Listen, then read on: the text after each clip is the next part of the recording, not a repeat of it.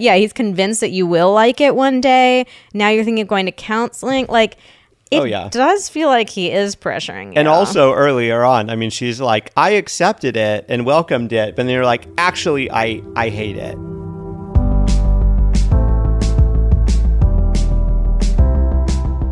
Hello and welcome to the Pillow Talks podcast. We're your hosts, Vanessa and Xander Marin. I'm a sex therapist with over 20 years of experience. And I'm just a regular dude.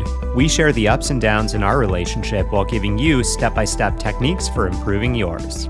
Make sure you subscribe for your weekly double date full of totally doable sex tips, practical relationship advice, hilarious and honest stories of what really goes on behind closed bedroom doors, and so much more. It's the sex education you wish you'd had. Babe, I am so excited about today's episode. I am too. I couldn't stop thinking about it. Why does that sound really sexy? I'm just kidding. I mean, I have been thinking about it. I tried to make it sound sexy and see if I get a rise out of you. And I did. That was your plan? No, it wasn't. No, it wasn't. No. I just wanted to start and say, I've been really looking forward to this episode. Okay. I'm really excited about it. This is going to be a really good one. So this week's episode, as you have probably already seen since you pressed play on it, is called, Is This Your Shit or Mine? And we did a part 1 of this way back in the day. I think it was episode 57. And we had so much fun with it. But basically what we did is we asked our Instagram community, tell us about an unresolvable issue that you and your partner are dealing with.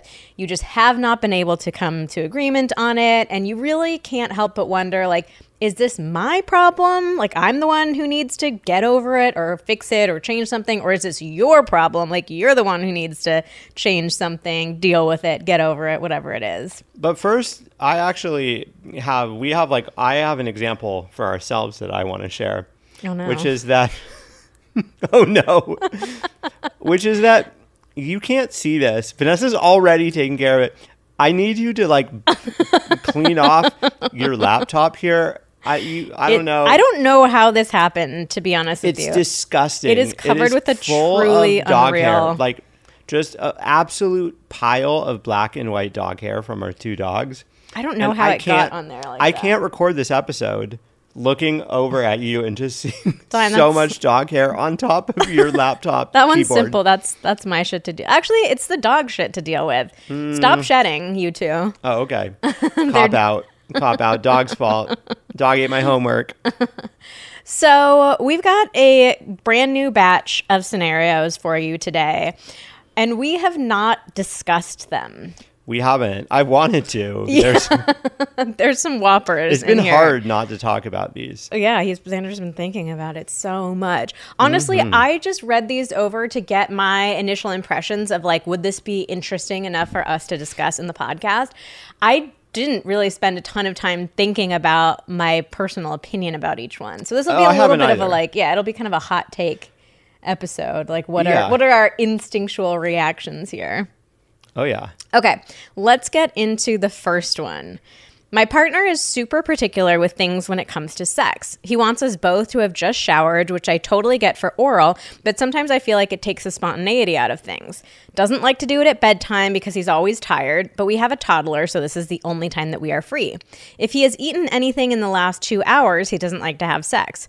I get frustrated because I feel like I have to check all of these boxes to be intimate, and in previous relationships, no one was ever like that. Granted, I was younger and without kids, but even at the beginning of ours, it was way more spontaneous. Do I just need to be more understanding, or is he being too particular?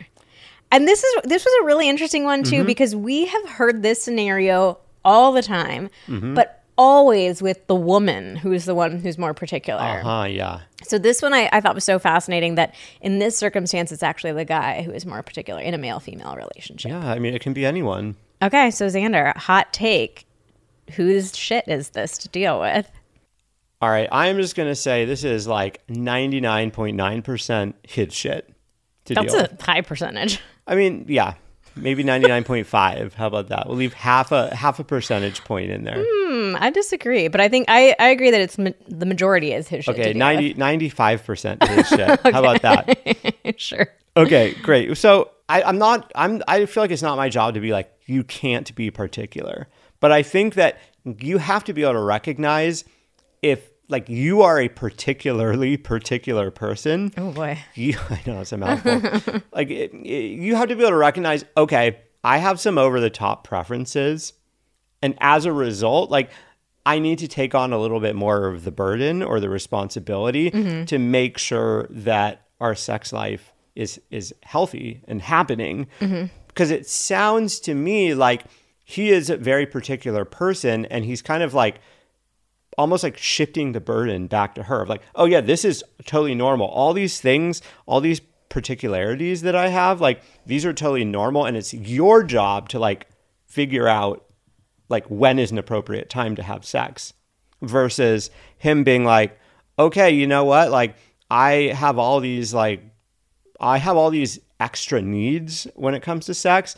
So I should probably take it upon myself to make sure I find ways to prioritize sex, or I take the lead in like, okay, yeah, like I would love to have sex with you. So I'm going to plan for when the shower is going to be. Yeah. And, let's talk in advance about, the timing with the kids and when we're going to have time and, what support I might need in order to have more energy. Because I feel like he's using these particularities as an excuse to avoid being intimate. Yeah, it feels like there's no action being taken of like, this is what I prefer, so how do we work around this? Because something like I prefer not to have sex at night, that's a really common thing that parents tell us. Like the day is wild, we're exhausted, you're crawling into bed at the end of the night and it's like this is the time that we're supposed to muster up even more energy and excitement for having sex. So like we totally get that.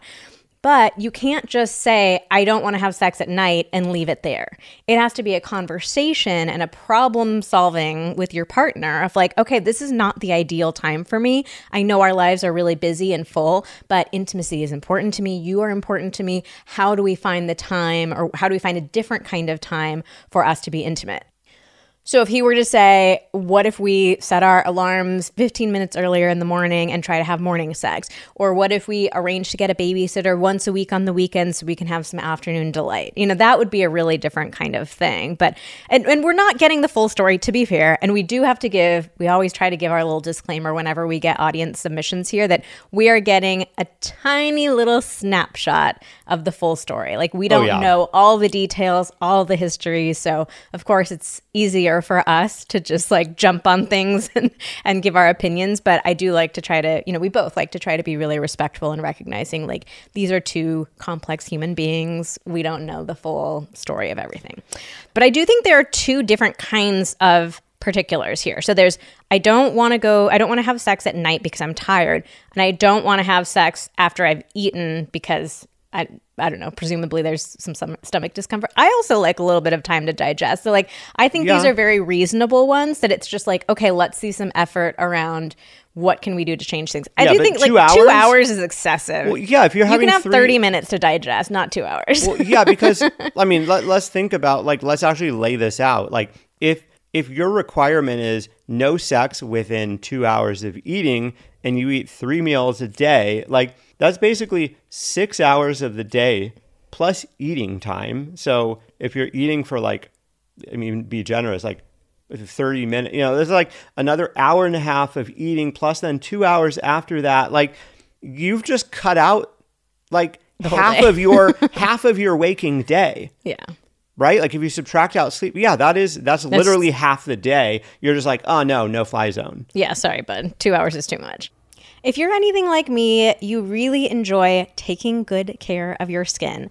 But it's also really easy to just get overwhelmed by all of the options out there. So many different products. What are you supposed to use, not use? What order do you put them in? Like it just can feel really confusing, which is why I'm so excited to introduce you to today's podcast sponsor, OneSkin. Founded by an all-woman team of scientists, OneSkin is the first and only skin longevity company to target cellular senescence, that is a key hallmark of aging, with their proprietary OS1 peptide.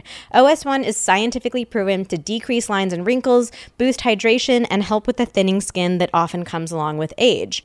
And what is so cool about their products is it's a really simplified system. It's not a ton of different serums and moisturizers and exfoliators and all the stuff. Like, it's just very simple, very effective products. You know, we always try out products before we take them on as sponsors. Like, we are not willing to have a sponsor that doesn't have a product that we have tried, that we enjoy. And I've really enjoyed testing out OneSkin's products. I'm super excited that for a limited time, you can try OneSkin for 15% off using the code PILLOW when you check out at oneskin.co. With OneSkin, your skin can stay healthy, strong, and hydrated at every age. OneSkin is the world's first skin longevity company. By focusing on the cellular aspects of aging, OneSkin keeps your skin looking and acting younger for longer. Get started today with 15% off using the code PILLOW at oneskin.co. That's 15% off at oneskin.co with code PILLOW. After you purchase, they'll ask you where you heard about them. Please support Pillow Talks and let them know that we sent you. Talk to your doctor if you're having digestive issues. Yeah, I'm really curious.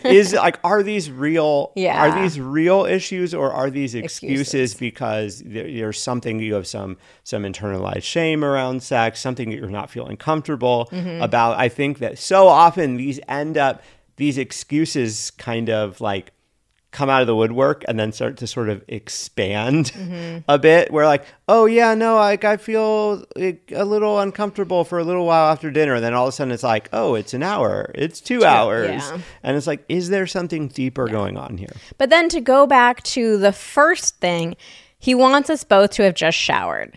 That to me is a sign of internalized sexual shame and embarrassment. Like, you do not need to have showered to have sex. Sex is not a dirty act. Our bodies are not dirty. Yeah, I mean, humans have been having, let's say, dirty sex.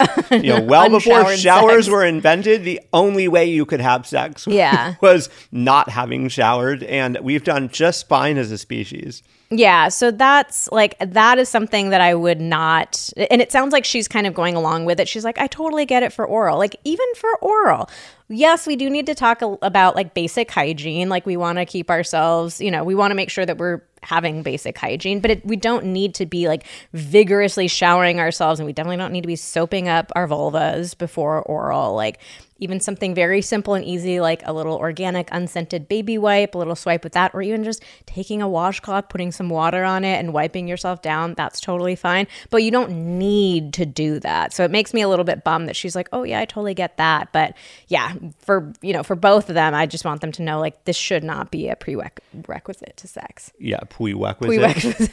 I'm imitating you. Is that Maggie talking? Yeah, I guess like the one exception is, sometimes we hear back from people who are like, well, I or my partner has like a really physical job where you are like sweaty or covered in dirt, or you've got, trash collector, that kind of stuff.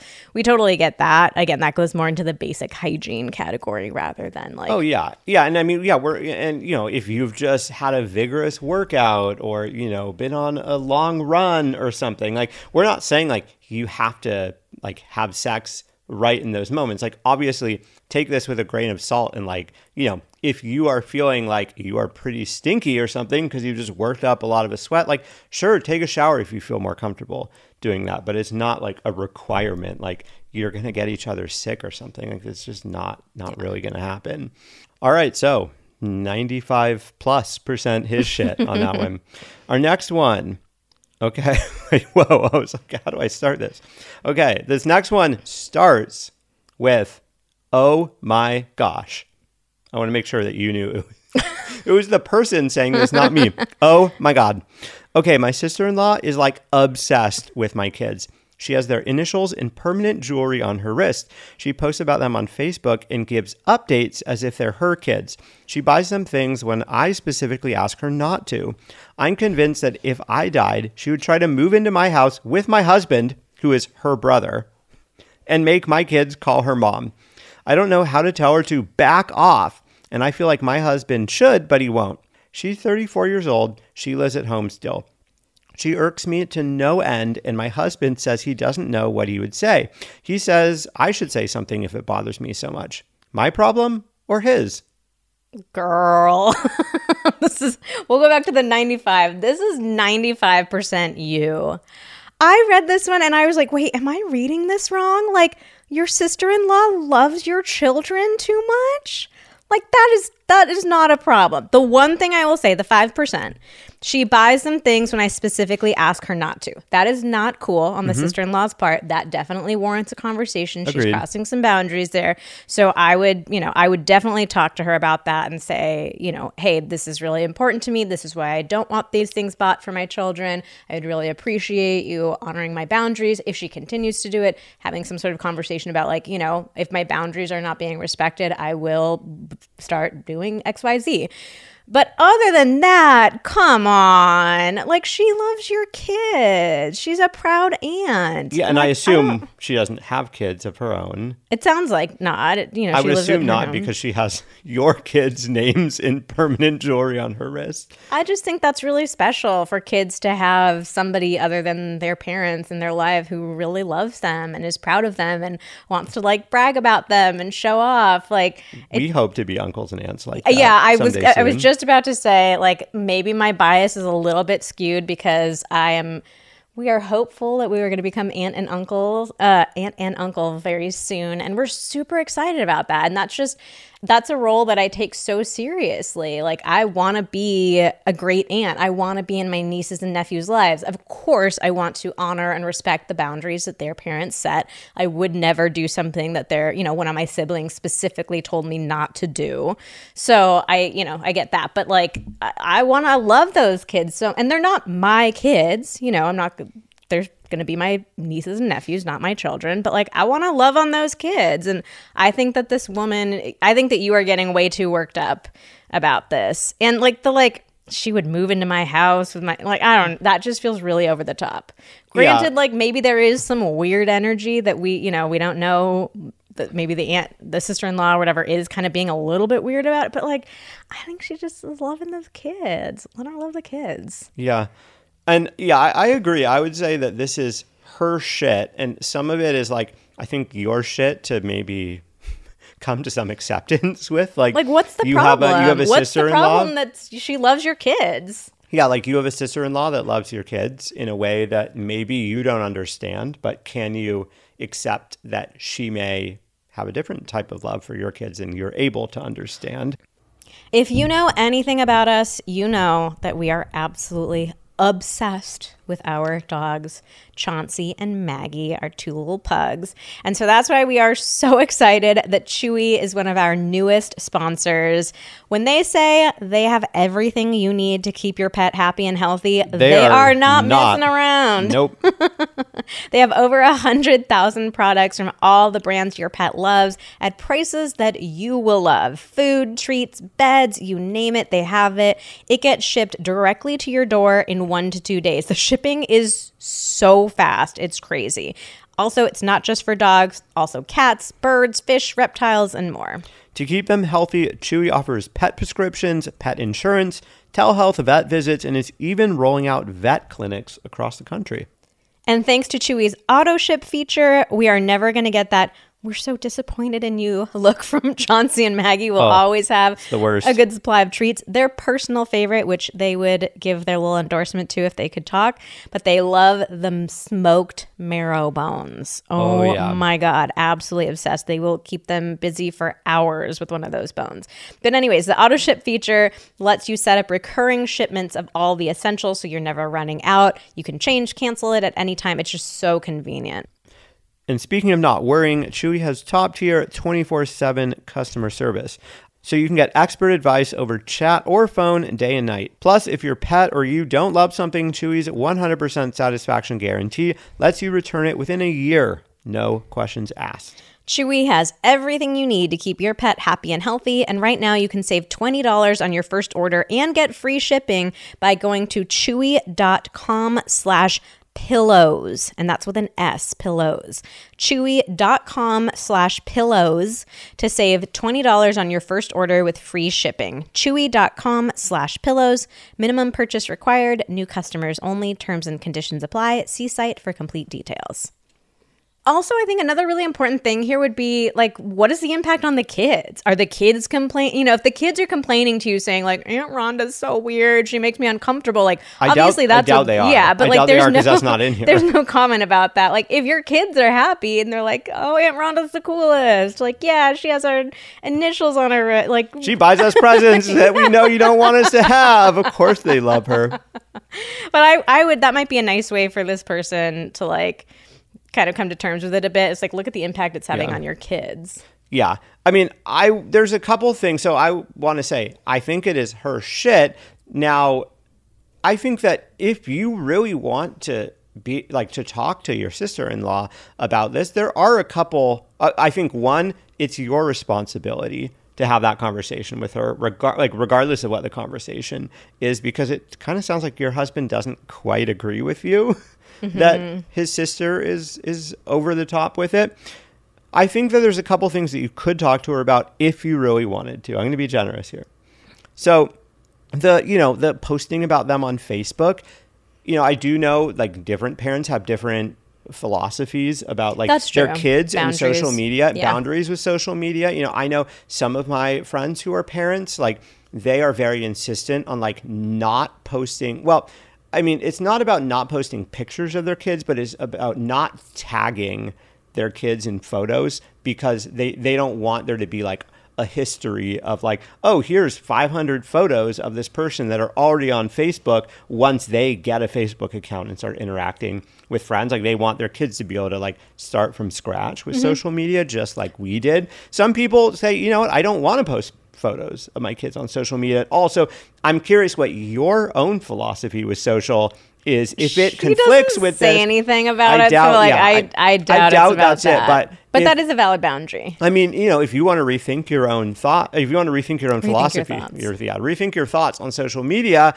and make a change, that's an avenue to talk to her about, hey, I'd like to tone this down or stop doing this because I'm stopping doing this too, I for whatever reason. So I think that's one area. And then the second area that Vanessa already mentioned is the buying gifts that you've told her not to do. Like that's really important because it undermines your authority as a parent and your ability to teach your kids whatever boundaries or lessons around like money and gifts that you want to be able to do. So that's a definite valid conversation to be had, but I think it's got to be a conversation that's kind of based on like logic and boundaries of like, hey, these are the limits of like what I want to be able to do. It's not going to be very effective if you're just like, yo, stop buying presents for my kid. You are not allowed to buy presents for my kids. Like that's probably not going to be successful. Okay, the one thing that I do disagree with you on though, and then we'll move on from this one, but you said that it's her shit to deal with, not her husband's. I do think that when in-laws are at play, the person who's like family that is should be involved. Okay. So it's like it's his sister.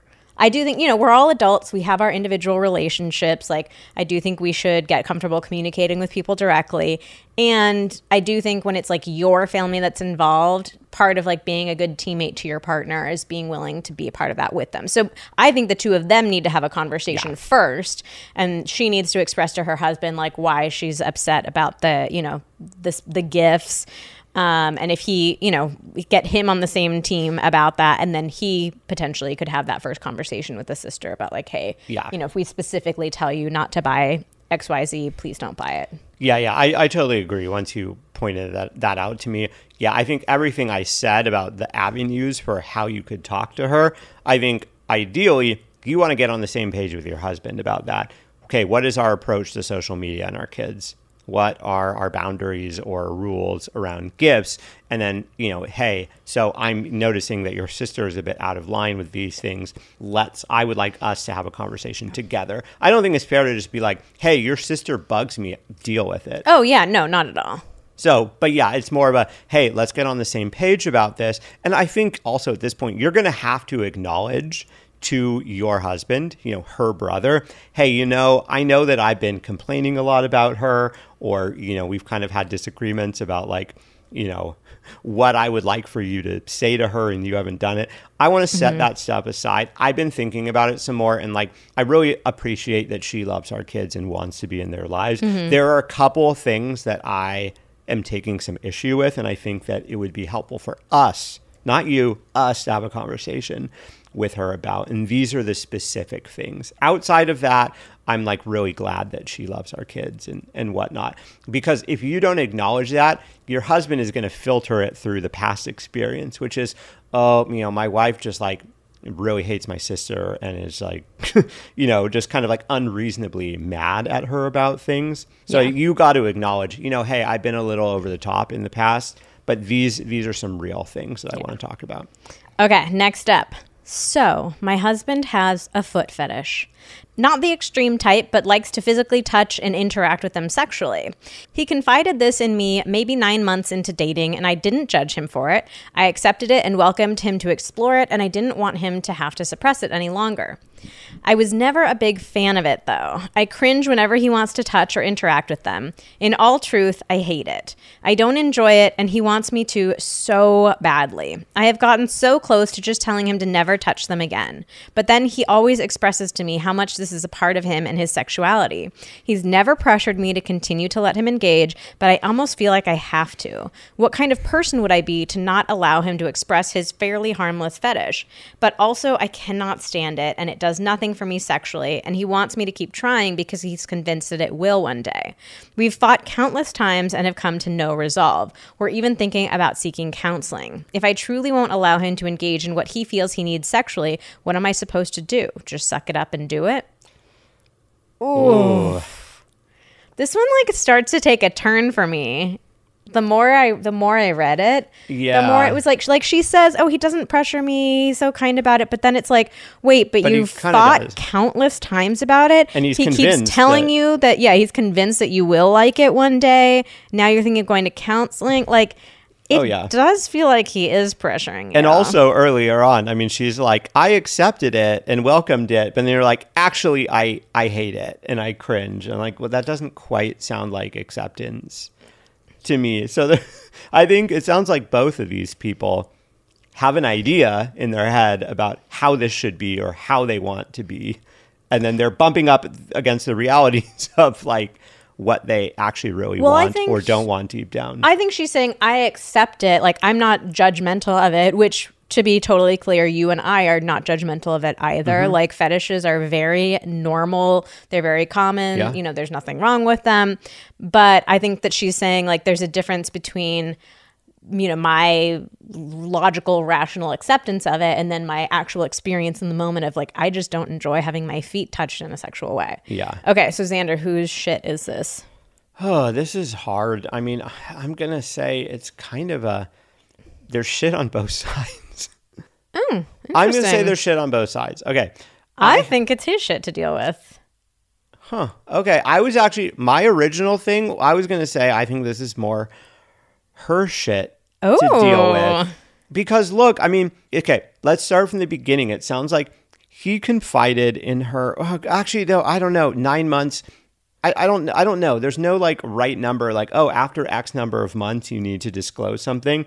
9 months is a while. I'm not sure if they were sexually active for 9 months or they were, maybe together for a while and not sexually active. But like, it's a long time to be in a relationship for 9 months before you drop something on your partner like that about like your sexual preferences. So that is a little tricky that, hey, that might have been something that would have been valuable or important to disclose earlier on. I think that, some people can feel hesitant to want to share something early on because they're convinced that they're going to get dumped as a result. And so thinking, oh, well, the longer I wait, the better my chances are that they will. But I mean, well, in really what's going on is a kind of, can be a manipulative way of, well, once we really get so close that they feel like they can't leave. It's tough. Sometimes people, it's okay to take time to divulge things to people too.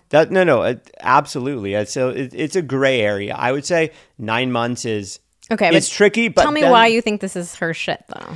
Well, so I don't know. She said he confided this 9 months in. I'm curious how long it's been now past that. I think it's been a while because she's talking about countless fights. And they're married. Yeah, they're married. So I think what's her shit is like, I mean, it sounds like from fairly close to the beginning, she knew that she was not into this and that she was cringing and she really hated it. She doesn't want to interact sexually in that way. So, I think in some regards, like, that is something, that's a key element of their relationship that she didn't take action on earlier. Oh, God, I disagree with you so hard on this one. I mean, you have to, relationships are hard. You can't just, bury your head in the sand of, oh, there's this thing that I really don't like, and especially a sex thing, like a kink, where a fetish where it's not going to go away. Where she, what was she thinking? Oh, maybe this just will turn into a non-issue. Maybe this will go away. I think that she was trying her fucking best to be a good partner and say okay, I get this. It's not my thing, but I'm not judging you for it. I want you to explore it. I'm willing to give it a shot. She really gave it a shot, and she gave it too much of a shot. Way earlier, she should have had a conversation with him and told him I'm so sorry.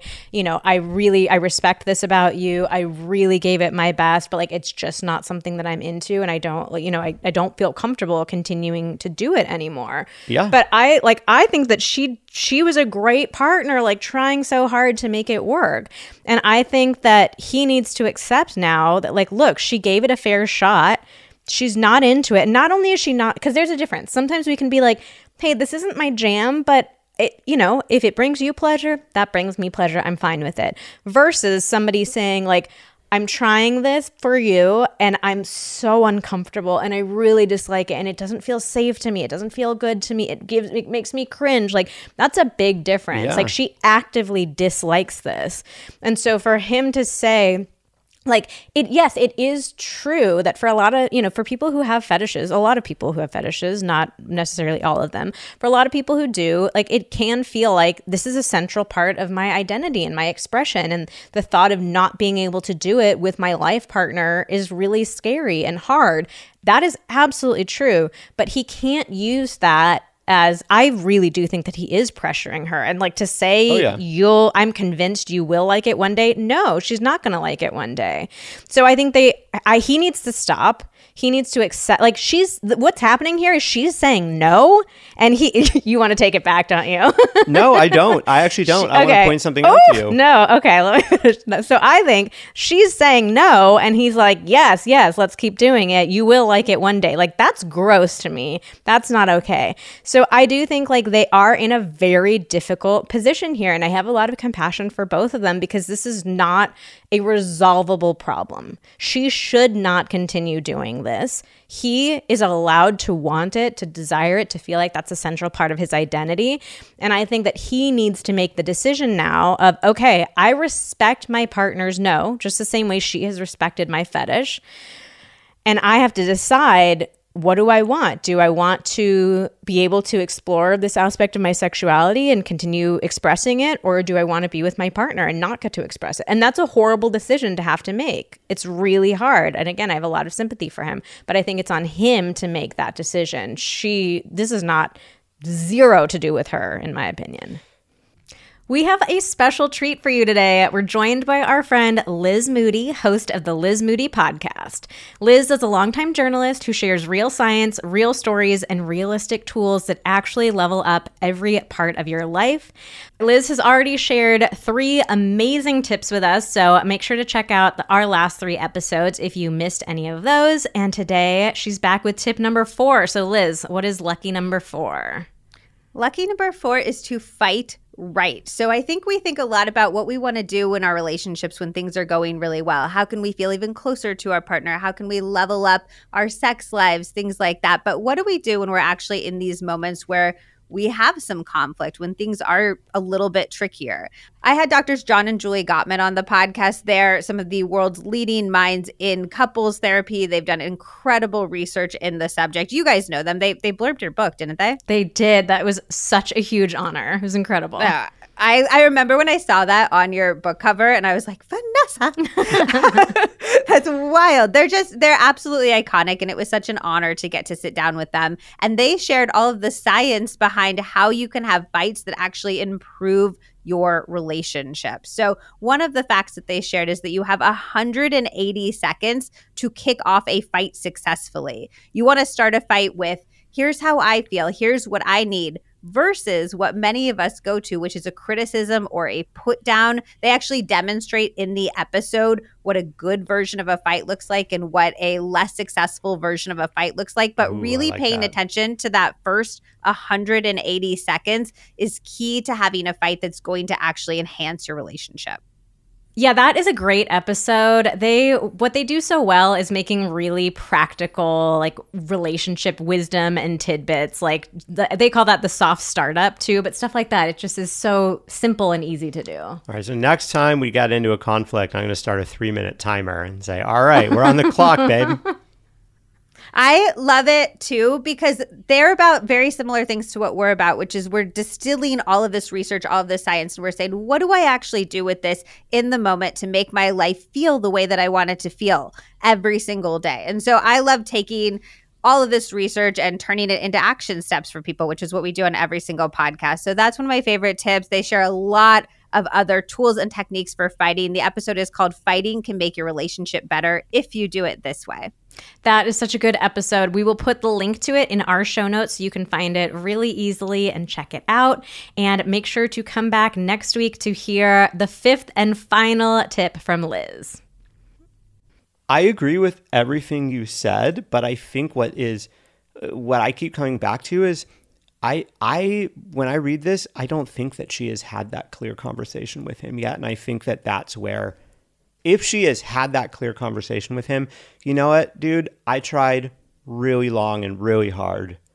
I've tried in all these different ways. And the bottom line is, no matter how we slice it, I can't get my head around enjoying this in the way that it seems like you want me to be able to enjoy it. Mm-hmm. And I'm just not open to it. I don't think she's had that conversation with him. So it's like, but what would they be fighting about then? Well, I don't know, but she's saying, I've gotten so close to telling him to never touch them again. I think that they're talking around the issue. I don't know. If she's saying we've had countless fights, like, the fight would not be him being like, you're going to enjoy it, and her being like, maybe, like. Well, I guess I don't know. Yeah. So I mean, I guess my advice is, I think that to this person, I think, we can litigate the past, and it looks like it seems like there's all kinds. If we keep looking back, there's all kinds of places where he could have, should have done something. You could have, should have done something. Like, could have had these conversations earlier. He could have told you about this earlier, so it didn't feel like, oh my God, like 9 months in, and like I'm super into this person, and like now I'm finding this out. There's all kinds of things that could have, would have happened earlier. But the reality is, right now, I think that you got to ask yourself, have you had this really clear bottom line conversation with him about this, of like, I've done everything I can and more. And I still don't get why that makes us her shit, though. I think it's both of their shit. Okay. Like, I mean, I think that it sounds to me like when he told her this 9 months into their relationship, that she was kind of like, okay, yeah, like I'm open to this. I accept this. Like, let's give it a try. And what I don't know is, like, she's obviously given it a lot of tries, but had she now been really clear, you know what?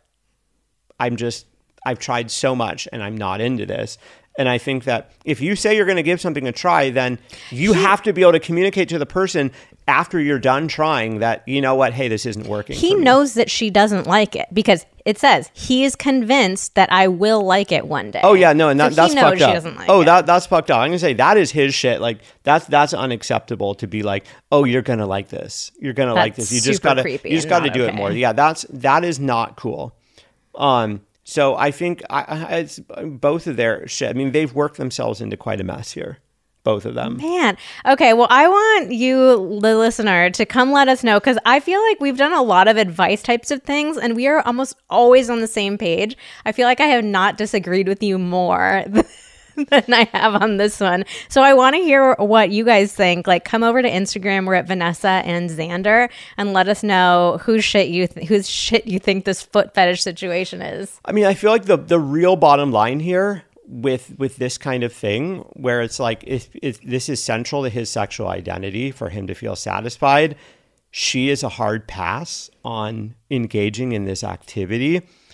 One or both of them has to decide like if this is a deal breaker and walk away. I think he has to decide it. And yes. I think it's his decision. She's saying, I don't want to do it anymore. Okay, if she's really clearly said that to him, then yeah, it's 100%.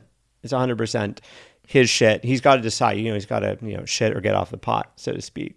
Yeah, I just always get really sensitive in situations where I hear a woman feeling like she doesn't have agency or feeling like she doesn't have choice when it comes to sex. Like reading these little things of her saying like, I feel like I can't not do it. I feel like I just need to suck it up and do it. Like, it just makes me feel really sensitive, and I want everybody, people of all genders, to know that we are always allowed to make our own decisions and have our own boundaries when it comes to sex. And I get that she loves him deeply. I respect that she respects his fetish and doesn't judge him for it and like wants him to be able to express it. But I don't want her sacrificing herself, her boundaries, her sense of safety, her pleasure in order to fulfill him. And again, it's a really hard situation to be in, because I respect that if this feels like it's a really central part of his expression. But I think this is completely on him at this point to decide what he wants to do here. Well, I mean, or on her to like decide if, she could decide today to like walk away from Oh, this. yeah, she could. But I she think could have made that decision a long time. I'm not saying it's her fault for not making that decision. It's so tricky, the verbiage of like your shit or mine. I mean, your shit when I'm saying you've had the ability to make this decision for a long time. But her decision is not stay or go. Her decision is, do I want to participate in this or not? She wants to be with him. She loves him. This is her husband. He's the one saying, well, but this thing is so important to me. I can't imagine living my life not expressing this. So I don't think she has a decision to make here other than like, I don't want to engage in the fetish anymore. All right. Yeah. Well, I just want to make sure if she said that super clearly to him, then it's 100% his shit. Woof, I cannot wait to hear what our Instagram I just don't know. I mean, this. honestly, I'm just curious when you to the listener, if you listen through, when you listen to what she wrote in, does it feel to you like she's really clearly laid it out in the kind of like bottom line way or not? I didn't read it that way. I read that it feels, I worry that they've both been tiptoeing around it because they both know what's at stake. They both know that likely they are going to have to divorce and walk away from each other because it's just not going to work. And I worry that they're both tiptoeing around it. And that's how I read it. And that's where I was responding from. Chances are the talk your parents had with you wasn't great. Maybe you sat through a painfully uncomfortable conversation about the perils of sex before marriage, heard some questionable sex facts from your friends at school, or watched your high school science teacher do wild things to a banana. Or maybe you never even got a talk at all. You probably wouldn't be here if you hadn't already experienced the harmful impact that this lack of a proper sex education had on your own life. And we know you want better for your kids. You want them to have a healthy relationship with intimacy and sex, to feel confident and secure in their own skin, to know when to say no and when to say yes, to know how to keep their bodies and their hearts safe. So we want to help you have the talk with your kids in a way you're proud of and equip them with the shame-free, confidence-boosting knowledge that they deserve. That's why we've been busy at work behind the scenes building our newest product, How to Talk to Your Kids About Sex. We cover everything from when to start, age-appropriate information for every stage, how to balance wanting them to take sex seriously without making them feel shame, and tricky topics like porn, consent, and staying safe from abuse. All the material is easily skimmable and comes with dozens of specific scripts you can copy when your kid asks you the tough questions like, will it hurt? And is it normal to masturbate? Join now for exclusive early bird pricing and receive our course, Rediscovering Us, Intimacy and Sex for Parents, absolutely free. That's a $199 value, even more than the price of the course. But you have to get in before August 31st. Check out the show notes for this episode or go to vmtherapy.com/talks. All right, well, let's leave the foot fetish and move on. All right, our next one. I grew up with a dad who had a lot of unchecked anger that has had lasting effects on me and my sisters. I married a man who is so patient and slow to anger, except as we have had kids. Stress and overwhelm shows up as anger in his parenting. It used to be worse where I needed to intervene. Never physical or emotional abuse, but made me uncomfortable. And now is much better. However, he still goes to anger much more than I want, i.e., this morning our 6-year-old had an accident sleeping in our bed and he yelled at her. Should part of me just accept that he is forging his own relationship with our kids and I'm forging my own and let them be different? My stuff or his? Also, I want to add that we have already discussed this in general and he thinks we just have different parenting styles. Ooh, this is another easy one for me. I think this is his shit to deal with. Yeah, I agree. Yeah, so I think, okay, when you grow up in an environment where there is a lot of a certain emotion being expressed, like anger. She grew up with a lot of anger in the house. You naturally develop a higher tolerance for anger because you're just around it all the time. So something like a child who grew up where anger was not expressed in a household and a child where anger was expressed, like the one where there was a lot of anger, like you're not going to get as uncomfortable in other situations. Whereas somebody who didn't grow up with that is going to be like, whoa, what is going on? And I also, before I get any further, I want to say anger itself is not a bad emotion. I don't believe that there are such things as bad emotions. Like there's information behind anger and there are a lot of other emotions underneath anger. Anger is often like it's the loudest, showiest emotion, but it tends to not actually be what the real feeling is. Especially for men. Yes. Oh, yeah. Oh, my God. We could do a that's whole where I was gonna go. episode on that. That's the red herring for me in this one. Yeah. I mean, men are taught that anger is one of the few emotions that they're allowed to express. So most men go to anger when they're actually feeling sadness, fear, anxiety. It just is so much easier to like go on that angry path. So all that to say, I think, because this is so interesting. Listen to what she says. He is so patient and slow to anger, except as we have had kids, stress and overwhelm show up as anger in his parenting. Like he's not a patient, slow to anger person if she's saying this is coming up all the time. And she's saying to the point where I needed to intervene, it made me uncomfortable. Yeah. But she's leading with, he's so patient and slow to anger. Somebody who is patient and slow to anger does not scare you, does not make you uncomfortable, does not make you need to intervene. So I want her to kind of check herself and recognize, ooh, my barometer about what anger, like levels of anger, might be a little bit off because I was raised in a traumatic environment that had a lot of anger. This is an angry man. I don't want to put a label on him like that. This is a man who is struggling with his anger. Yeah. And he needs some help with this. This is not a circumstance around like, oh, this is him forging his own relationship with his children. This is somebody who is struggling with his own emotions and needs help. He needs therapy. Oh, yeah, absolutely. And I mean, because we know he is a man and we, know that men are typically socialized to not show emotion. And so like Vanessa said, when anger is one of the few acceptable or sometimes even celebrated emotions in men, what will happen is, your kind of like brain goes, oh my God, I'm feeling an emotion. I don't know what it is. I don't know how to process this. Okay, we'll do anger. I know anger. And so it will come out as anger. And so what this is telling me is, okay, so you may have thought that this was a really patient and slow to anger person. Now you have kids, and you're kind of like your world has been turned upside down. And what this is telling you is your partner is having a lot of feelings about being a parent. He doesn't know what those feelings are. You don't know what those feelings are if your partner's only showing anger. So your partner has some work to do to try to figure out, okay, how can I identify what is actually coming up for me in these situations so that I can identify, okay, what is really sadness? What is really fear? What is really shame?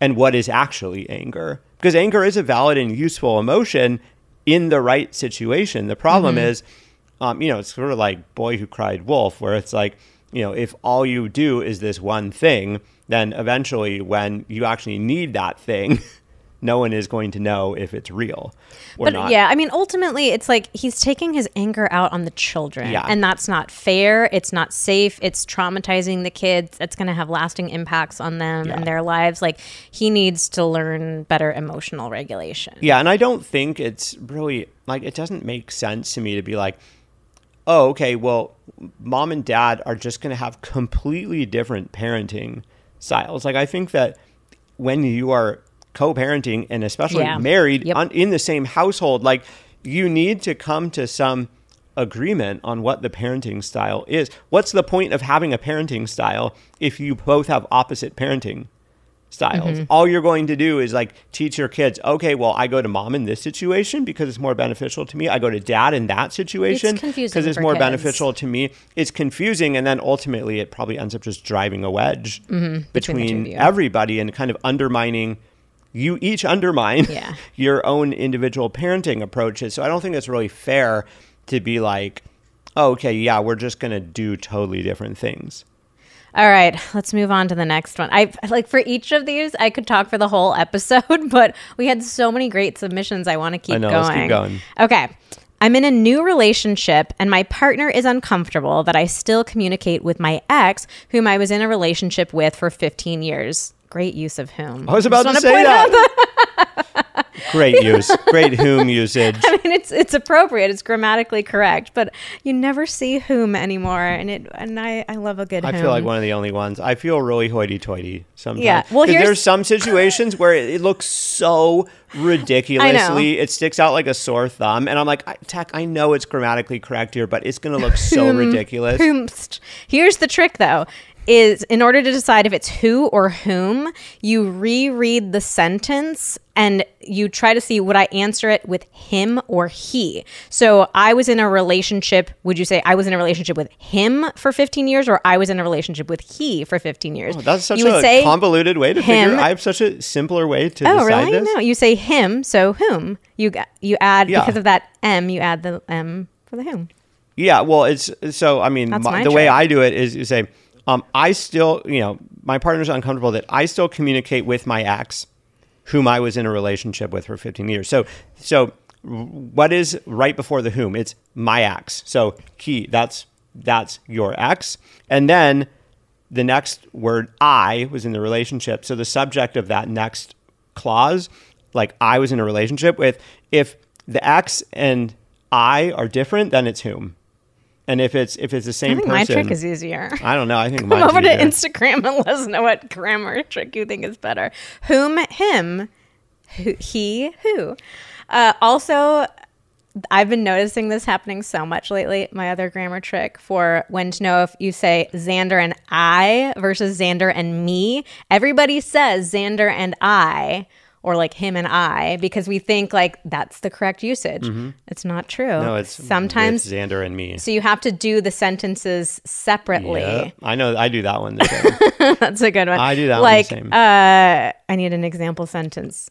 This podcast is hosted by Xander and I. Would you say this podcast is hosted by I? No, that doesn't sound. This podcast is hosted by me. So it's this podcast is hosted by Xander and me. However, Vanessa and I host this podcast. Yes. And just like I host this podcast. Just like in this example, if it is I still communicate with my ex, whom I was in a relationship with 15 years, that's whom. But if you said that I still communicate with my ex who was in a relationship with me for 15 years, that would be correct. Who knew that you'd be learning grammar in a sex and relationship? Did you know that we were so good at grammar? I'm actually better. I'm better than Vanessa.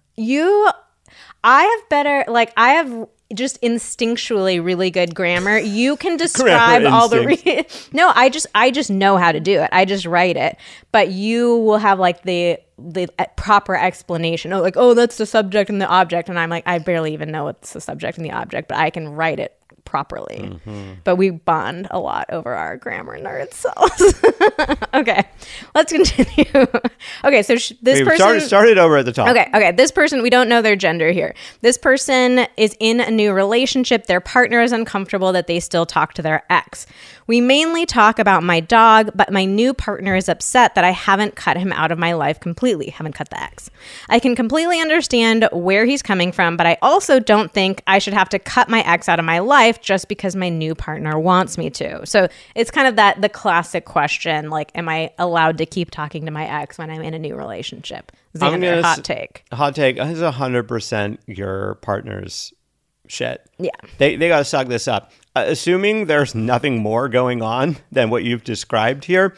Yeah, I mean, if you're having an affair with them, then like, yeah. Yeah, I mean, like if you're sending dog pics and dick pics, like that's a different dog with a sided dick.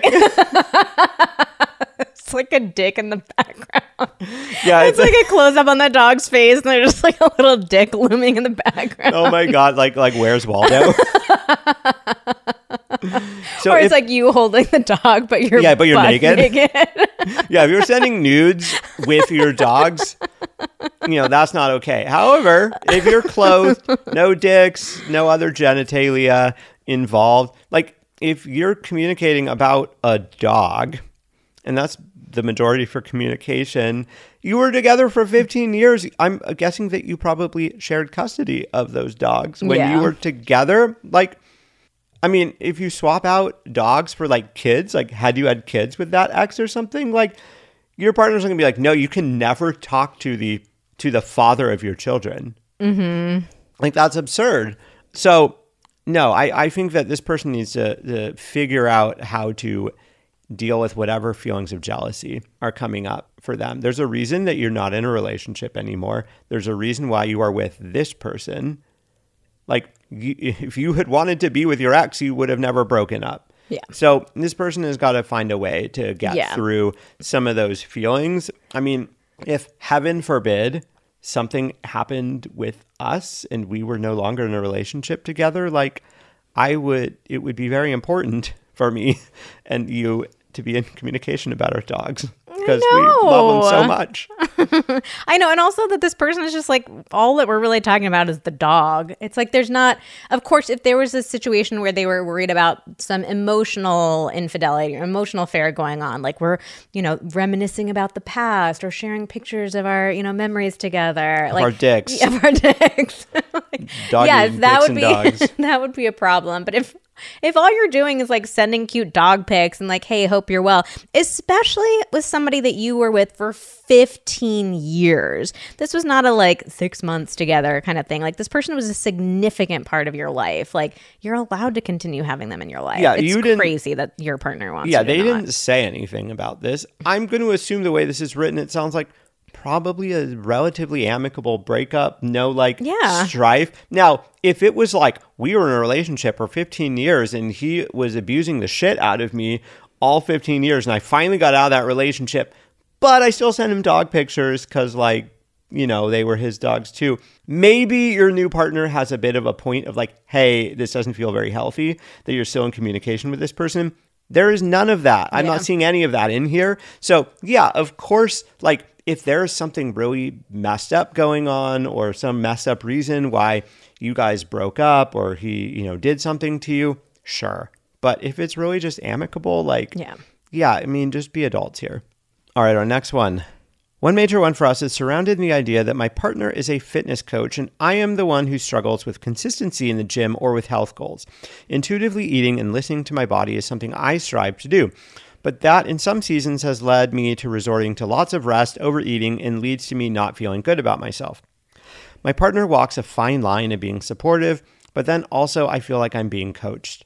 We always struggle with the balance of having someone to hold me accountable, but not to feel like I'm being watched or criticized. Is it my job to let him hold me accountable and to get over my insecurities of feeling criticized? Or is it his job to let go of being a coach and watch me be unhappy with my habits? Oh, this is a really good one.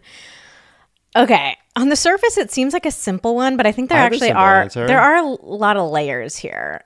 So I think that this is kind of equally your shit. Oh, interesting. I disagree with you. Okay. So I think that the main problem here is that they haven't really had a clear discussion on roles. So it's like, do you want your partner to be your fitness coach or not? Like, if you want them to be your coach and to like, so first of all, I would recommend not. I think especially if it's caused issues for you in your relationship in the past. Like, that's just a really difficult role for your partner to play. Like, I get that they probably have some skill in this area because they do that for their job, but it's really different when you're coaching somebody. It's just like, I would never be Xander's therapist. That would be insane. And there are rules against that. I don't think there are any rules about being your partner's fitness coach, but like, it's just complicated to have to train your partner. So I feel like these two got into this situation without very clearly saying like, hey, I need some help in this area. I would like you to be my coach. If they are going to insist on him being the coach, then I think they need to get really clear about the type of coaching that, I don't think we know this person's gender, the type of coaching that they want to have. Like, do they like somebody to hold them accountable? Do they like some tough love? Because it sounds like no. It sounds like the partner's, like, his way of being a fitness coach doesn't really work for this person. So I just feel like why are you having him show up as that role? But then what makes this more complicated for me is it his job to watch me be unhappy with my habits? Like, I do get, because this person is causing themselves some issues. Like, they're saying I'm overeating, I don't feel good about myself. Like, they're not in a great place with their own, like, you know, wellness and well-being. So I think it is really tricky to watch your partner struggle and, you know, not take good care of themselves and be unhappy in their own skin. So I get that feels challenging, but I don't know. I think it's equally. What's your thought? I mean, I think the Xander's problem, like chomping at the bit over here. I'm like, let me say. Just to address what you were just saying at the end, I think the problem there is but at least the person writing in, I don't know about the husband or partner, the guy who's the coach, but it sounds like they are falling into the trap of thinking there are only two extreme possibilities of, oh, you just got to sit back and watch me suffer and like be miserable, or I'm your coach and I'm going to like get you through this and it's my way or the highway. And there are a whole range of options in the middle there.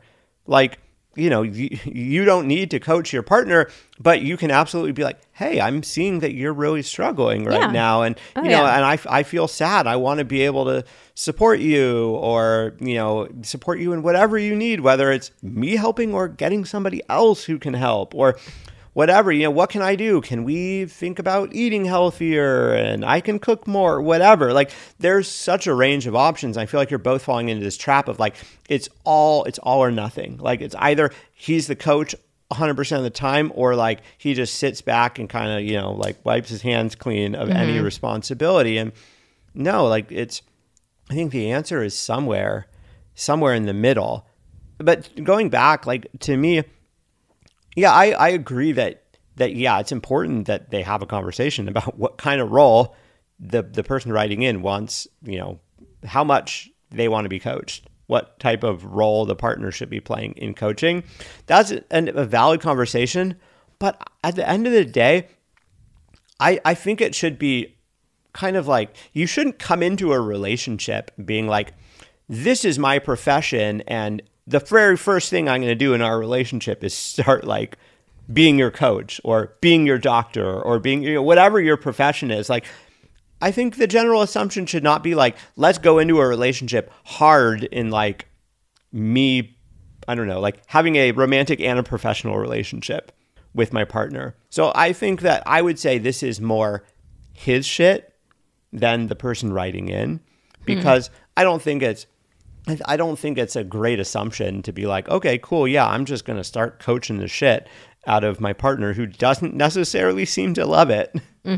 So I would say it's more his shit, but you got to have that conversation of just like, these are the boundaries of what I'm okay with. All right, let's move on to our final one of the day. My wife had multiple affairs years ago. We are still together.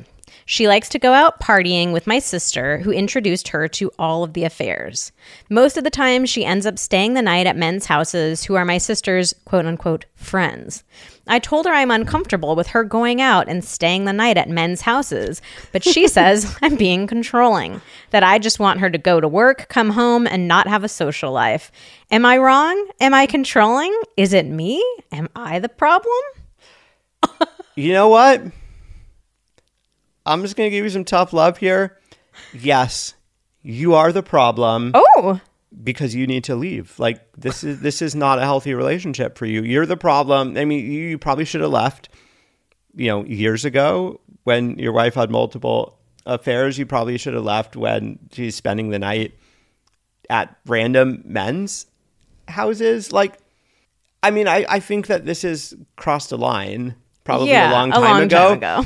I think that, yes, at the end of the day, you are totally in the right. I think it is very reasonable to ask your wife, hey, when you're going out partying with your sister, I don't feel comfortable with you spending the night at men's houses I don't even know that presumably you just met. I think that is totally fair. Now, your partner has a very different perspective that despite all these things that happened in the past, I'm going to continue operating in this way. Like, so if you had said, oh, well, we've never actually talked about it before, I just am scared, I would say, yeah, you got to talk about it. But it sounds like you've talked about this a lot and your partner just has a very different viewpoint than you do around like what are the limits or boundaries in a committed relationship. And I think that those boundaries have been repeatedly broken and it's probably time to leave. Yeah, this one is, I was like, I read this one multiple times. I was like, am I reading this incorrectly? Like, she's spending the night at other people's houses after being up partying, after, she had affairs in like very similar situations with your sister's friend. Like this was wild. Yeah. Now, unless you're in a different relationship, you're not in a monogamous, committed situation, sure, but it sounds and there are other, you are operating under a different relationship configuration that you didn't write here. Maybe, no. I don't know, but I don't think so because you said multiple affairs. So, if you were in more of an open thing, you wouldn't necessarily call it that. So I'm trying to be generous here. Yeah, and I also want to be clear, like, we both think that it's totally okay to have friends of the gender that you're attracted to. Like, this is not a, like, oh, she shouldn't even be, like, talking to other people. Like, it's fine if they genuinely are friends, but the, like, spending the night at random men's houses, like, after they've been partying, like, that's not cool. And, yeah, for her the way that she's, like, lashing out and saying, like, you're being controlling, that you just want her to go to work, come home, and not have a social life. Like, it's just too much. Yeah, this poor person, like, you deserve better. You deserve better than this. You deserve different. It's time to walk away. Oh, man. Well, we have to stop here. We have so many other ones that we didn't have time to get to today, but we have to stop. So we would love to know if you like this episode, if you like this format. So please come on over to Instagram. We're at Vanessa and Xander, and let us know what you think. And if you did love this episode, please give us a 5-star review. If you're on Apple Podcasts, go to our main Pillow Talks podcast page, give us a 5-star review all the way down at the bottom, and leave a little written review because those written reviews help us reach new people so much. And in fact, we're so appreciative of anyone who leaves a written review that we do a review of the week and giveaway every week where if you hear your review read out loud, send us a little DM on Instagram, and we will give you a little masterclass as a prize. So this week's review of the week. So if you hear this and this is you, come DM us. Road trip. I recently discovered your podcast and added a few episodes to a playlist for a 14-hour road trip. 14 hours. Oh my God. Halfway through the first episode, my friend pressed pause and said, I already have so many nuggets I've tucked away to talk about with my partner. We listened almost exclusively to you guys for the entire drive and loved every second. Thank you so much for having a podcast that is so relatable and easy to listen to. We both can't wait to catch up and listen to every episode. Wow. That's what a great review. Thank you so much for taking the time to leave this. And if you're not on Apple Podcasts, if you're on Spotify, still just following the podcast and leaving a star rating. Yeah. It really, really helps. We would appreciate it so much. Smash that follow button. Smash those stars. Do it all. All right. Well, that's it for today's episode of Pillow Talks. Thank you so much for listening. Join us again next week when we have another part 2 for you. 2 part 2s in a row. What do women really think about? Insert the blank.